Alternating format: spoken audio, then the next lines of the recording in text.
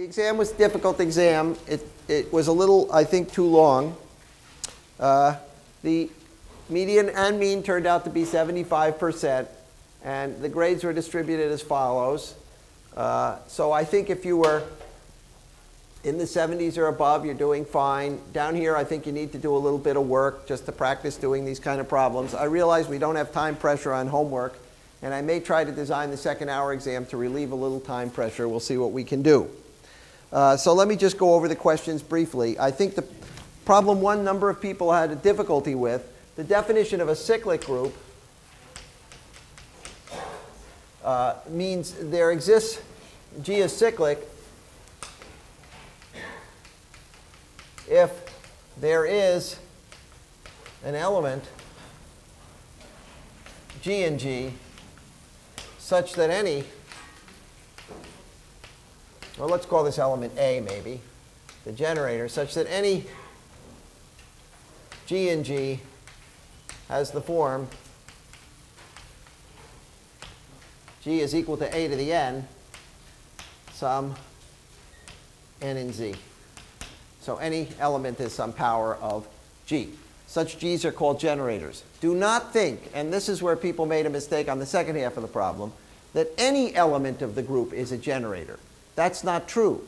For a cyclic group of order 4, the square of a generator is not a generator because it has order 2. So the definition of a cyclic group, there should be some generator of this form. And then you're supposed to prove that if H is a subgroup of G, is also cyclic. So what we have to find for H is a generator of H, given the fact that A is a generator for G. Let's write it like this. So there are two possibilities. If H is equal to the identity, then it's true. Because the identity group is, by definition, cyclic. You can take the identity element as a generator. If not, then H contains A to the n for some n bigger than 1, or equal to 1. Because if it's not just the identity element, then it contains some power of A for some non-zero integer. And if it contains some non-zero integer, then by taking the inverse of that element, you can assume that it contains a power of A for some positive integer, taking inverse if necessary. And then what you do to find a generator of H is a generator B of H is A to the k, where k is the minimal such power, such n. Namely, for all the positive powers of A that lie in H, take the smallest positive power of A that lies in H, call that thing B, and I claim that B generates H. So now you have to prove that. So you say, well, suppose there's something else in H. Say A to the m is in H. So we write m as some multiple of k plus a remainder with 0 less than or equal to r less than k. We use the Euclidean algorithm to write it that way. Since A to the m and A to the k to the qth power are both in H, so is A to the r. But r is a positive number less than k. And the only positive power of A, by definition of what k is, that lies in H, or non-negative power of A that lies in H, is the 0th power. That implies that r is equal to 0, so that m is equal to q times k, and A to the m is equal to b to the q. And that shows that any element in H is a power of the smallest power of A that lies in H, so that H is also cyclic. It's not true that anything in H will be a generator. So that was a mistake that a lot of people made. Yeah, Atticus. Right there you say H contains A to the n. Do you actually mean H has the element A to the n? Yeah, sorry, like that. Yeah. There's some power of A that lies in H if it's not the identity. All right, number 2. So the first thing is if H is normal, show that GHG is equal to, sorry, HGH, sorry,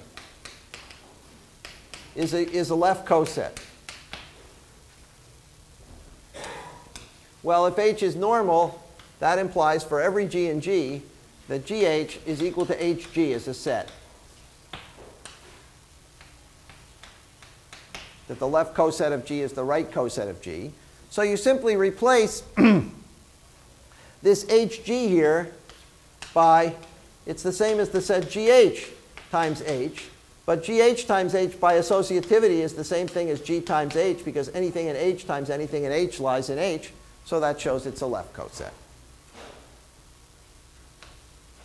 And the second part of this problem is a little harder. You're supposed to say, if H is not normal, then this is not equal to GH. So let's do it this way. If HGH is a left coset, we're going to prove that H is a normal subgroup.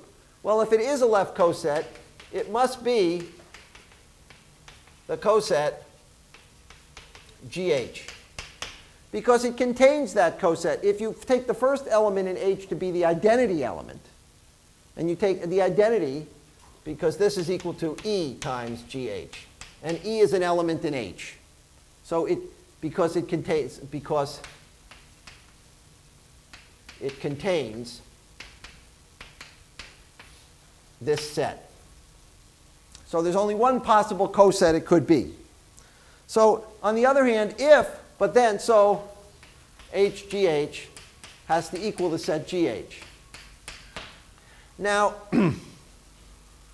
what this means, if you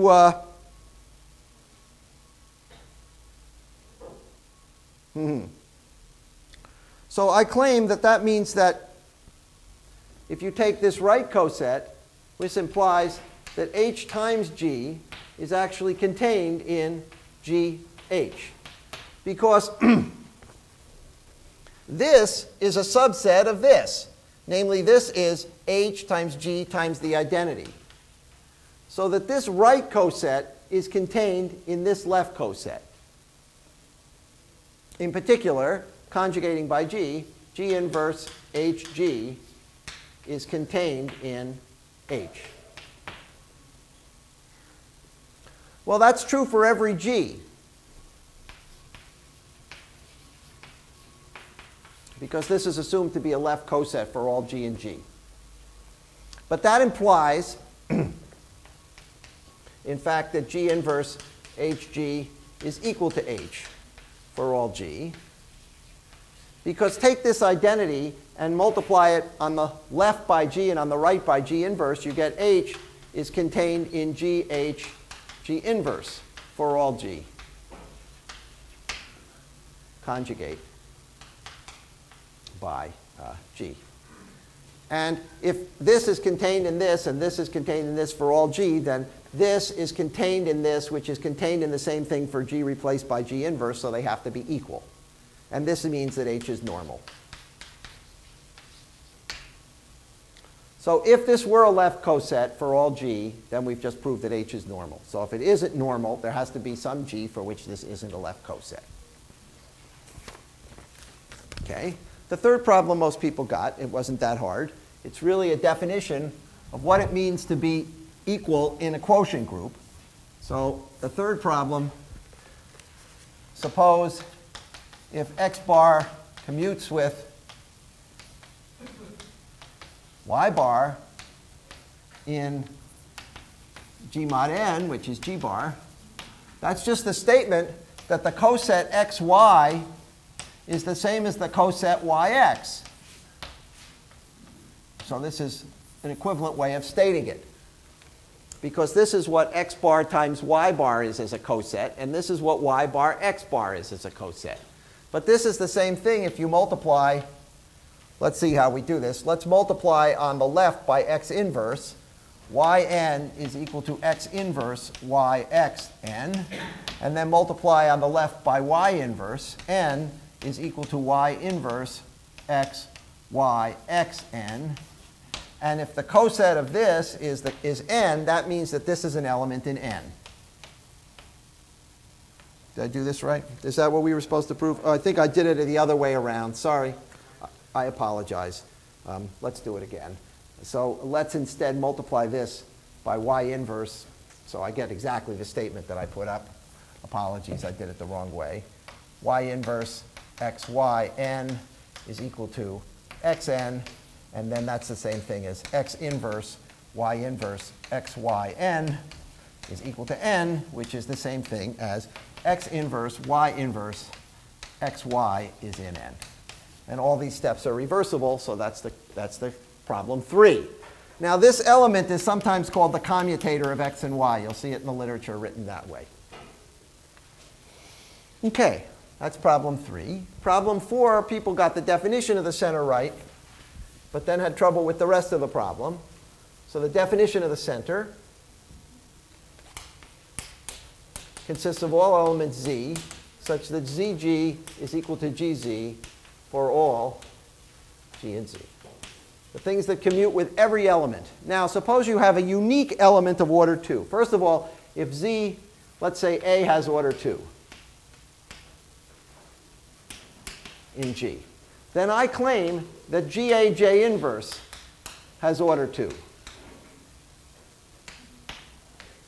The conjugate of any element of order 2 has order 2. In particular, in general, the conjugate of an element of order n has order n. Conjugation is an automorphism of the group, so it preserves everything, like order. Well, you can prove this rather easily. You just square the element. And these two things cancel, so you get GA squared G inverse, which is just G inverse, because A squared is 1, which is E, which shows that the square of this element is 1. But this element can't be 1 because you can't conjugate a non-trivial element into the identity. So it has order 2. Well, if it has order 2 and there's a unique element of order 2, and this is what most people didn't use in the problem. You can't just get it out of the fact that the conjugate has order 2. If A is unique, that implies that GA, G inverse, is equal to A for all G. Because it's another element of order 2, which means that GA is equal to AG for all G, which implies that A is in the center. This argument, by the way, is the argument you can use to show that the conjugate of an element of order n has order n. Again, you multiply it n times.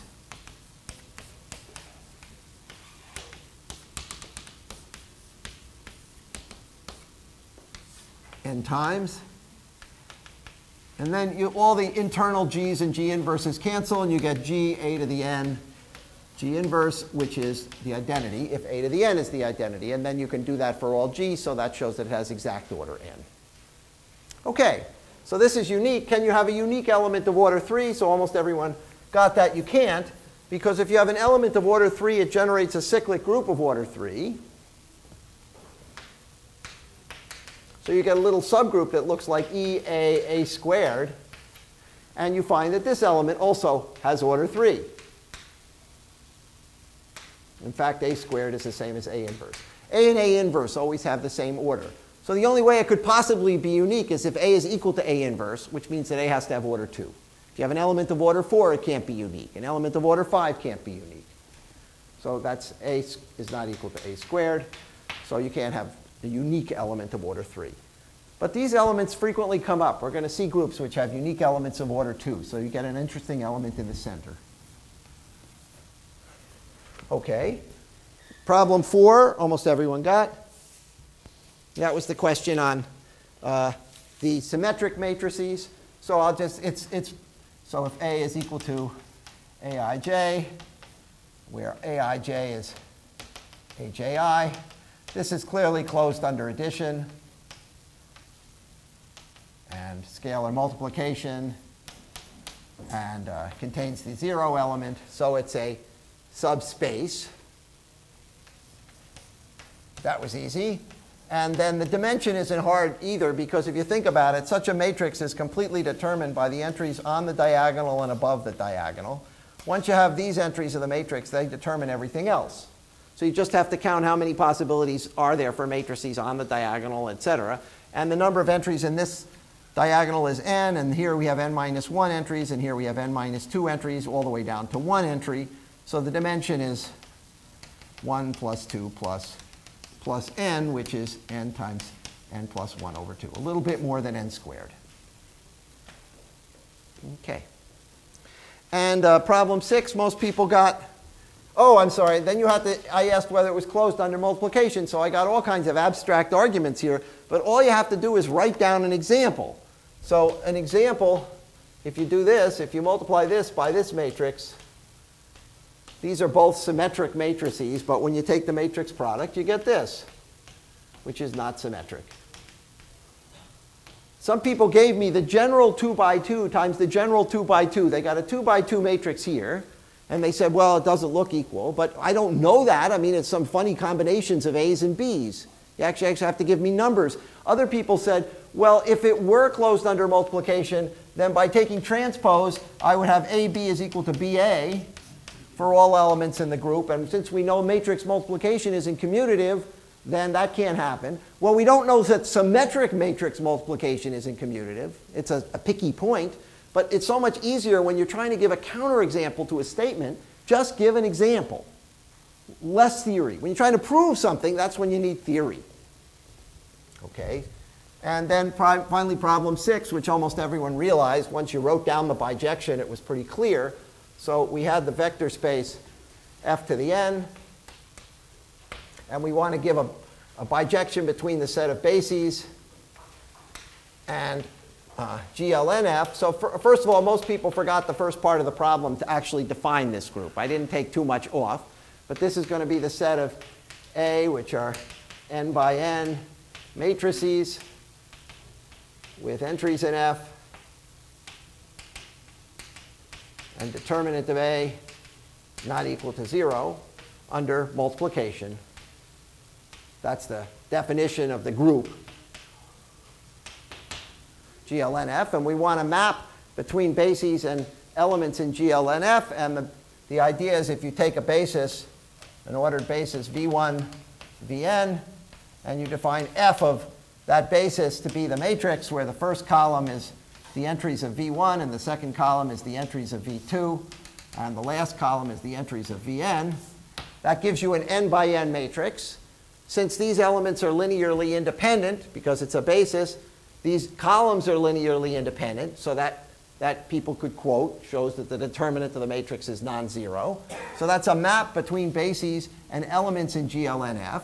It's clearly a one-to-one map, because if you know what the matrix is, you know all the entries of the basis, so you know the basis. No two bases would go to the same matrix. And it's onto, because if I take any invertible matrix and I just can take the first column as my first basis vector in Fn, and the second column is my second basis vector. The fact that the matrix is invertible says that the elements, these n elements, are linearly independent, so give a basis. That was all I needed for that. Now, for those of you who tried the last one, and there were 1 or 2 people who tried it, I'm not sure anyone, or 1 or 2 people got it, you use this problem to do it. That's the best way to do it, namely to calculate the order of the group GLN of Z mod PZ. You have to calculate the number of ordered bases of Z mod PZ to the nth power. Well, why would that be any easier than calculating this? Well, let's try to make a basis. The first thing we have to do is choose our first basis vector. So that's got to be a vector in this space. And the only thing it has to be is linearly independent from 0. We're going to build a basis by keeping adding linearly independent elements. So the first thing is just some non-zero vector in there. And there are p to the n minus 1 choices for that first vector. Right? Because there are p to the n vectors here, and only one is 0. And then if we're going to make we have to choose a basis vector v2, we want it linearly independent from v1, i.e. not on the line spanned by v1. So there are p to the n total vectors in here, and there are p vectors on the line spanned by v1, so there are p to the n minus p choices for v2. And then if we want to choose V3, it better be linearly independent from the plane spanned by V1 and V2. And there are p to the n minus p squared choices for the vector V3, because there are p to the n vectors total, and these are the number of vectors in the plane spanned by V1 and V2. We keep going down, and the last best vector is p to the n minus p to the n minus 1. So the total number of bases is the product of this number of choices times this number of choices times this times this. So it's p to the n minus 1, sorry, p to the n minus 1, p to the n minus p, down to p to the n minus p to the n minus 1. And if you factor out all the powers of p you get p to the n times n minus 1 over 2 times p to the n minus 1, p to the n minus 1 minus 1, down to p minus 1. So in particular, if you wanted to do the order of the finite group GL2 over Z mod P, 2 by 2 invertible matrices, it would be P times P squared minus 1 times P minus 1. We're going to come back to this finite group later. It's an important group to do. And the best way to count its order is to use this bijection of sets, namely to forget that it's a group and to think of it as counting the number of ways of assembling a basis of this vector space. There was no extra credit given for that, but I thought you might find it amusing if you had time. Nobody had any time. So I will try to, as I say, construct the next exam so that it not only tests the material, but gives you enough time to think about it. Many people complain that they just were sort of too frazzled, and I know the feeling. I'm very slow myself, so I will try to set it up. Questions about this? Do not get discouraged. I don't think anybody in the course is seriously lost. This is all a process of learning a language. If you're, as I say, if you're in this range, you're doing fine. If you're down here, I think you need a little bit more practice. Okay, now we're going to get started, and we're going to, with the linear algebra that we have at our disposal, we're going to go back and construct some very interesting groups and start to study a beautiful relationship that was discovered at the end of the 19th century between group theory and geometry. Almost all of geometry is now formulated in terms of group theory. Many of you may have been reading in the popular science press, some mathematicians and astronomers have come up with a model for the shape of the universe, which is all based on group theory, based on a dodecahedron. The universe is a soccer ball. Anyhow, I don't actually believe their model, and I think that when they look at a little bit more data that's come in from the various radio telescopes that are orbiting, that they'll contradict it, but it's an interesting hypothesis. Do you think that the universe looks like a dodecahedron?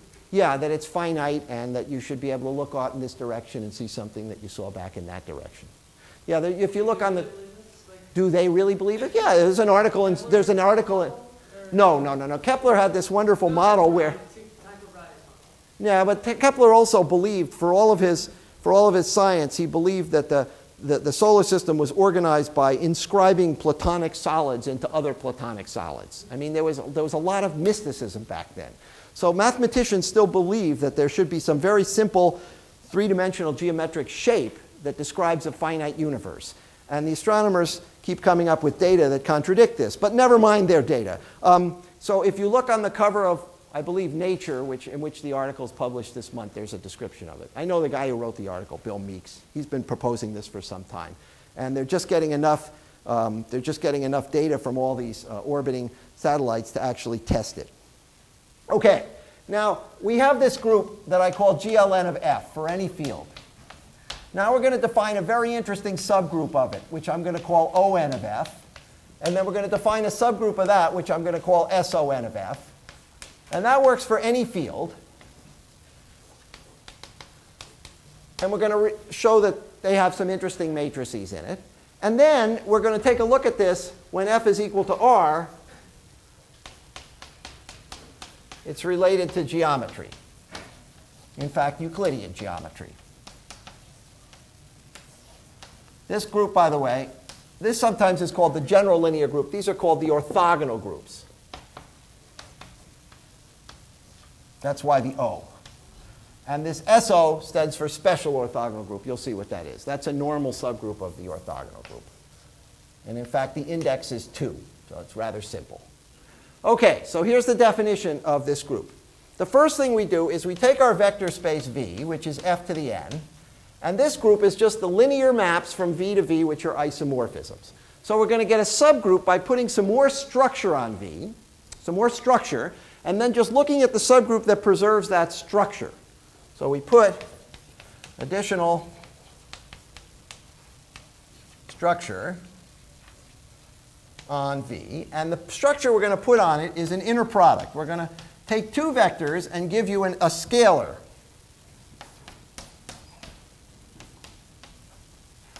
So, when you take courses in calculus, these things are called inner products.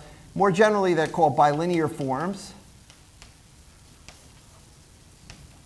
All right, so we're going to define an extra thing that takes two vectors and coughs up a scalar. And here's the definition. The vector itself is an n-tuple of elements in F. And the vector W is an n-tuple of elements in F. And the definition of this inner product is what you did in calculus. A1, B1 plus A2, B2 plus AN, BN. So it's some weird form of the product. You take the product of the first two elements, then you add it to the product of the second two elements, then you add it to the product of the third. If we were just in a one-dimensional vector space, it would be the product. It would just be A1 times B1. OK. And we define ON to be the elements A in GLNF that preserve the inner product, such that when you take the inner product of AV with AW, it's the same as the inner product of V with W. That looks like a weird thing to do. But I claim that this is a subgroup. So everyone, AV means you apply the matrix A to the vector V, and you get another vector. You multiply, right? So this would really be A times V transpose if you really wanted to write it that way. I mean, but I want everyone understands what I mean by AV. This is the vector, you know, A times V transpose, something like that, right? You line up the vector, you multiply it by May, and then you straighten it out again. OK, so why is this a subgroup? Well, because if I have, it certainly contains the identity element.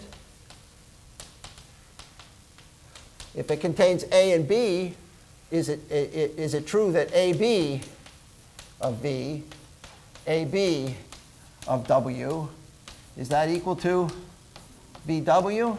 Well, let's see. This is A of BV, A of BW, because matrix multiplication is composition of operators.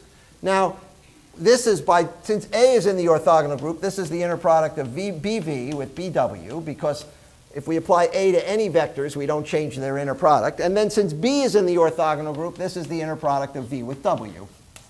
So if A and B are both in the orthogonal group, so is their product. And I'll let you check inverse. It's no harder. OK? Also, A inverse is in O n of F. All right, now let's figure out what this means in terms of what the matrix looks like. Now remember, what the matrix looks like is this. The matrix A has first column what the operator A does to the vector A of the vector 1, 0, 0. And the second column of A is what A does to the vector 0, 1, 0, 0. And the last column of it is what A does to the vector 0, 0, 0, 1. Because this vector space has a standard basis. And the standard basis we'll call E1, which looks like 1, 0, 0, 0, 0, down to En equals 0, 0, 1 in the nth place. That's the standard basis of this vector space. And you turn a matrix into an operator by seeing what it does to the standard basis. OK, now the standard basis has the following property. If you take the inner product of E1 with itself, you get 1. You take the inner product of E2 with itself, you get 1. And you take the inner product of En with itself, you get 1, right? because these only have one 1 in them. And if you look at this formula, only one term is non-zero, and it's 1 times 1. On the other hand, if you take the inner product of EI with EJ, and I is not equal to j, you get 0, because EI has a 1 in the ith place, and EJ has a 1 in the jth place, and you get zeros in all these terms. So that has to be true for these column vectors too, because we preserve the inner product. That's the definition of what it means to be in the orthogonal group. So if you take the inner product of this column with itself, you have to get 1. And the inner product of this column with itself, you have to get 1, because that's the same as the inner product of E2 with E2. All right? What does the inner product of this column with itself look like? Well, it's this element squared plus this element squared plus this element squared, right? The inner product of this column with this column is this element times this element, this element times this element, this element times this element, this element. Okay? Now, we can rewrite that in the following way. This implies that the inner product of A, EI, A, EJ equals product of inner product of ith and jth columns equals 1 if I is equal to j, and 0 if I is not equal to j. Okay, now let's rewrite what this means. This is n squared different numbers that we know. N numbers we know are equal to 1, and a lot of numbers we know are equal to 0. I claim that this is the same thing as saying that if you take the transpose of the matrix A and you multiply it by the matrix A, you get the identity matrix. Well, let's see why that would be the case. Suppose we took the transpose of the matrix A. The first row of that is A of 1, 0, 0, 0. Right? Because the first row of the transpose is the first column here. All right? Now let's calculate the first entry in A transpose A. Let's calculate this entry up here. We go across the first row of A transpose. We go down the first column of A, and we add up. Well, that's just the inner product of this column with itself. And we agreed that was 1. So the first entry here is a 1. Let's calculate this entry here, the entry in the first row, second column. We'd go across the first row here, and we'd go down the second column here. Well, that would be the inner product of this column with this column, which we agreed was 0. So we get a 0, etc. You get zeros all here. Then when you did this row, you'd get a 1 there. And you'd see that this matrix product times this is the identity. That's just another way of rewriting that the columns have this property. So we see that if we have a matrix in GLN which preserves the inner product, then the product of the transpose of the matrix by A is the identity, which is the same thing as saying that the transpose of A is the inverse of A.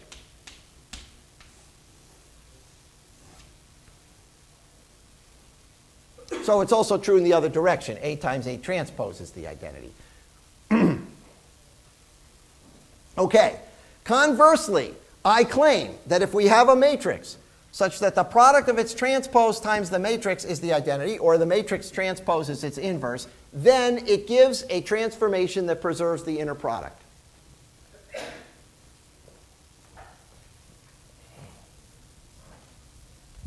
Let's check that. That's a little tricky.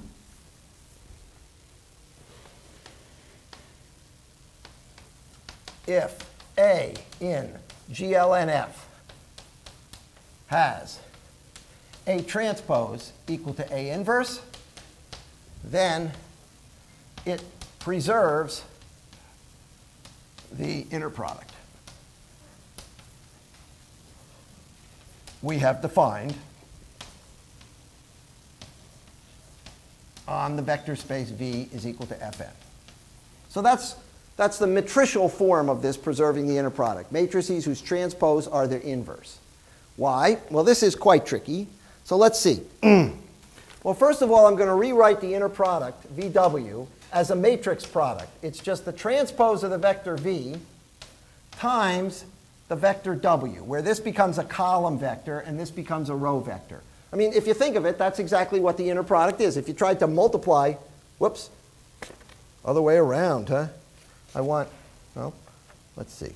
No, I want a row vector and a column vector, sorry. Let's try it this way. I hope I don't get totally screwed up here, but we'll see. So we write the vector v like this, we write the vector w like this, we go across this row and down this column, we multiply the first entry times the first entry, we multiply the second entry times the second entry, the third entry by the third entry. That's exactly what we're doing when we're taking the inner product. So this is a matrix product.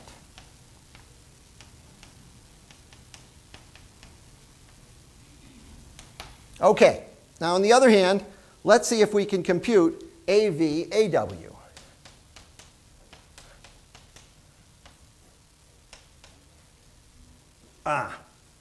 Okay, so AV, oh God, this is going to be a real nightmare because I've written my vectors as, never mind, let's go back. Let's write our vectors as column vectors so I don't actually kill myself here. So this would then be V transpose times W, where I thought of the vectors as column vectors. I now know why I want to do that. Because then AV, this vector is just the matrix A times the column vector V. And this vector is just the matrix A times the column vector W. And consequently, the inner product would be, you'd calculate this vector, you'd transpose it, and then you'd multiply it by this vector as matrix multiplication. This is all matrix multiplication, A times V transpose. Then, now, if you know about transpose, that reverses the order of matrix multiplication, so this becomes V transpose, A transpose, A, W. And if we assume that A has its transpose is equal to its inverse, this is the vector V transpose times the identity matrix size n times the vector W. The identity matrix takes any vector to itself, so this becomes V transpose times W, which is the same as VW. That's why I want to take my vectors to be column vectors. Just, I don't have to write transpose 8 million times. If I take vectors to be column vectors, this is just A times V.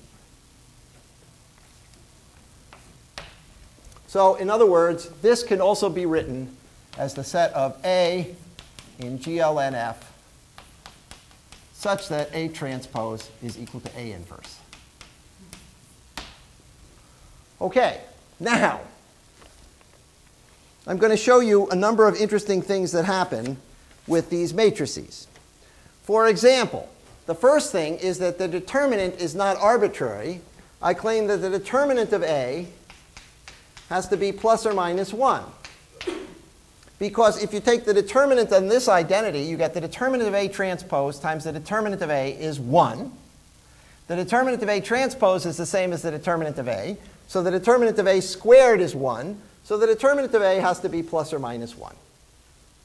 Of course, these things might be equal in the field. I want you to recognize that. I mean, if we had the field of 2 elements, they would be equal. But at least it's a plus or minus 1. Its square is 1. Okay? So you might ask, do we get both determinants in our group? And the answer is yes. So to do that, you have to actually exhibit elements in this group. So I'll show you some elements which happen to preserve the inner product. And maybe the only thing in the group is 1. But if you take this matrix, for example, any matrix that looks like plus or minus 1s on the diagonal and 0s elsewhere, that's an element in ON of F. Because if you calculate its inverse, it's equal to its inverse, and it's also equal to its transpose. Yeah? So is every matrix in GLN F3 also in ON F3? No. In GLN of... Oh, no, because it's not a... Okay. This is just a necessary condition. It's not that every matrix with determinant 1 is in ON, but any matrix in ON has determinant plus or minus 1. So these are examples of matrices in ON of F. They're rather stupid because not only is the inverse equal to the transpose, but they're equal to the original matrix. And in particular, if you took the matrix that looked like this, minus 1 plus 1 plus 1 down the diagonal, you'd find the determinant of this is equal to minus 1. So So you can have both determinants +1 and -1. In particular, you get a subgroup where the determinant is +1. That's this group.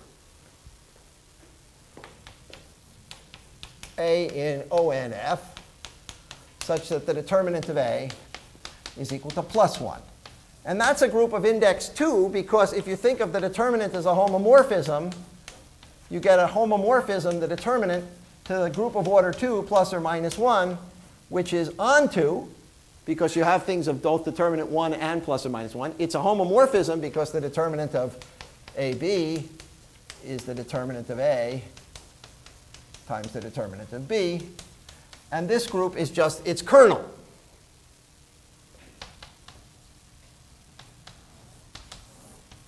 And the kernel, we know by the isomorphism theorem, the index of the kernel, the quotient group, is the image. The image is plus or minus 1, so there are exactly 2 cosets of this group in this group. And the kernel is a normal subgroup. And the cosets are the elements of determinant 1, that's this, and the non-trivial coset, namely this times SON. What other elements are in ONS? Well, I claim the permutation matrices.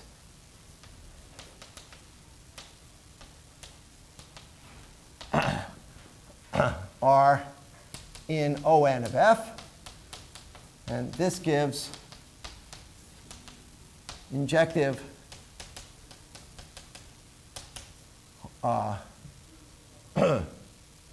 injective homomorphism F from the symmetric group on n letters into ON of F, no kernel, and that takes the subgroup, which is the alternating group on n letters, into SON of F.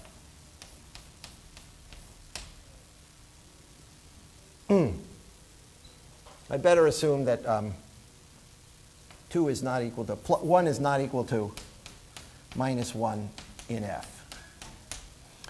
For this, I should have said that this subgroup, if 1 is equal to minus 1 in F, i.e. if F is equal to Z mod 2, 1 is equal to minus 1, then this homomorphism is not surjective. It only maps to plus 1. And so ON and SON are the same group. So if I really want to get a different group, the index of 2, that's if 1 is not equal to minus 1. So the permutation matrices, I claim, are orthogonal matrices. Why? They have exactly one in each column, and the rest are zeros. Therefore, if you think of it in terms of this thing, they preserve the inner product on the basis elements. Namely, the columns are of inner product with themselves 1 and inner product with the other column 0. Yeah? Would you mind just explaining the connection with the isomorphism theorem? Sure. We have a homomorphism. Well, let's assume that 1 is not minus 1. So we have 2 elements, plus or minus 1. This is a subgroup of F, of the multiplicative group of F. The determinant maps these matrices into this group. It's a homomorphism because the determinant of a product of a matrices is the product of the determinants. It's onto because we've exhibited a specific element of the orthogonal group whose determinant is minus 1. It's onto. There are elements in this group that have determinant plus 1, and there are elements that have determinant minus 1. Okay, so you have to show that it... Here's an element of determinant minus 1, and the determinant of the identity is 1. Right. So our isomorphism theorem says that the quotient group by the kernel is isomorphic to the image of the homomorphism. The kernel is, by definition, this group. That's the definition of it. The things that... Those are just things that... The 1, the identity element in this group. And therefore, the quotient group has order 2.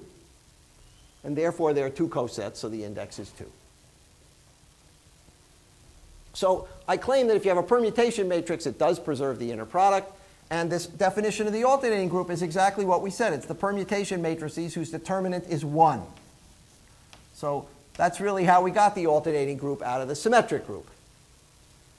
And this is injective because any permutation is determined by its n by n matrix. So this is a nice finite subgroup of the orthogonal group over any field. Okay, so much for the orthogonal group over an arbitrary field. What's particularly nice about the real numbers is this inner product is set up to do Euclidean geometry.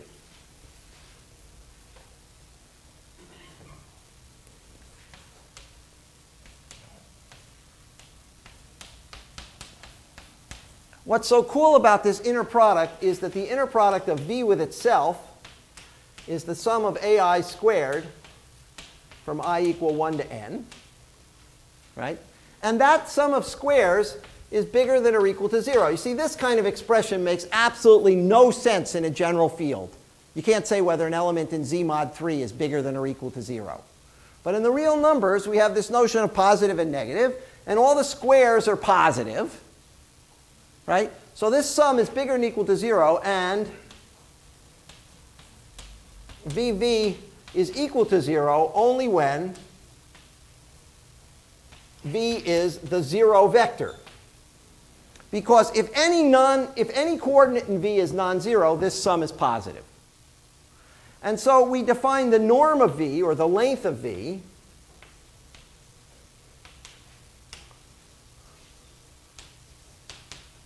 to be the square root, the positive square root of VV.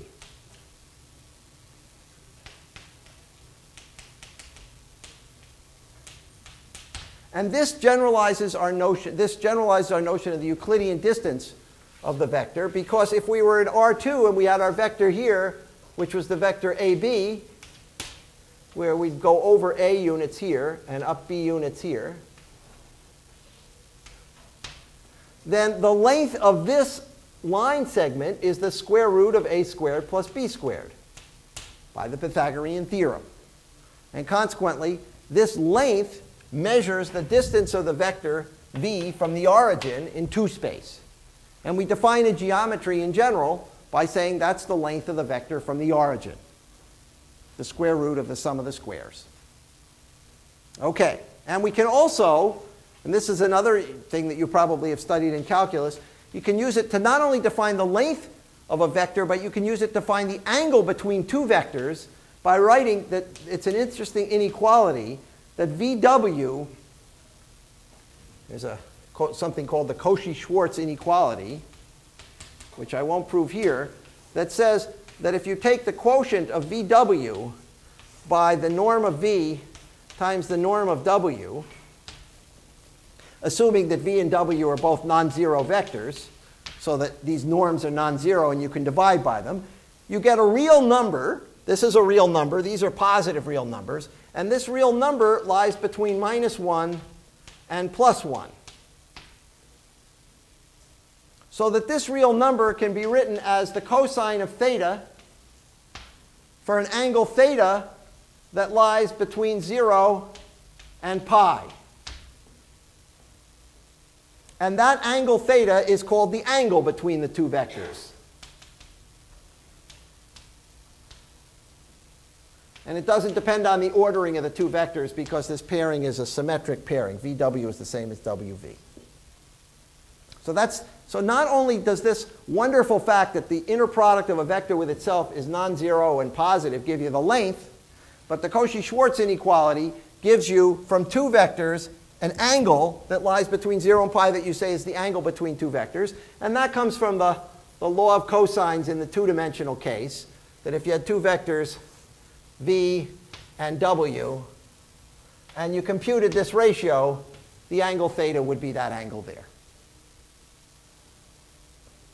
So this lets you, if you have a real vector space and you give it this additional structure of the inner product, it lets you define lengths of vectors, it lets you define angles between vectors, and this is what's critical for our point of view, the group ONR acts linearly on R to the n, and it preserves the length and angle because it preserves inner products.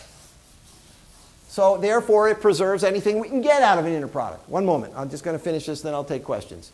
And therefore, it preserves the notions of Euclidean geometry. Namely, it would take, if you had a triangle and it was based in the origin, it would take it to another triangle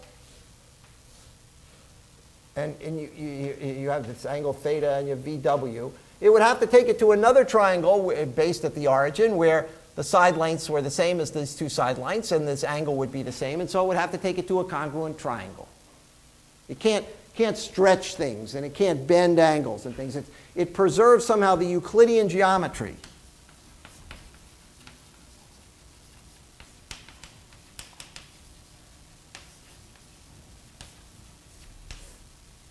Now I'll take the question. I'm sorry. We're like assuming that we have a notion of cosine in order to define. Oh, I'm sorry. We're using the fact that any number that the cosine of on this interval maps this interval uniquely into this interval. You know, is that as we go. Uh-oh, I'm getting a telephone call. That the cosine from starts like this and goes like this. The governor of Puerto Rico's here. Hello, is the governor of Puerto Rico in the office? Have her wait. I'll be right back after my course. She is. Mucho gusto. I'm practicing my speech. So the cosine, here we go from this pi over 2 and pi. The cosine gives a bijection between 0 pi and the numbers between -1 and 1. So since by Cauchy-Schwarz this number lies between -1 and 1, I can write it uniquely as cosine theta. That tells, yeah, I need a theory of the cosine function. Okay, but I mean, how do you develop a theory of the cosine without first? A vector space? Wait, come on. No. Cosine is a function on the real line. If I have a number, I can take cosine of t. But this says once I have the cosine function, and I know it gives a bijection between this interval and this interval, and I have a number in this interval, that's uniquely of the form cosine theta. And that's what I call the angle between two vectors. And then the law of cosines says that in 2 space, it works out to be the right angle. Okay, so we're going to pick up on Monday all the geometry we get by looking at Euclidean geometry from the point of view of this group. And it's going to be a completely different point of view. Here's a problem for you to just think about. We saw that these elements were in the orthogonal group. Prove that if you have an element in the orthogonal group and it has an eigenvector, then the eigenvalue is plus or minus 1. Namely, the only things that could be on the diagonal are plus or minus 1.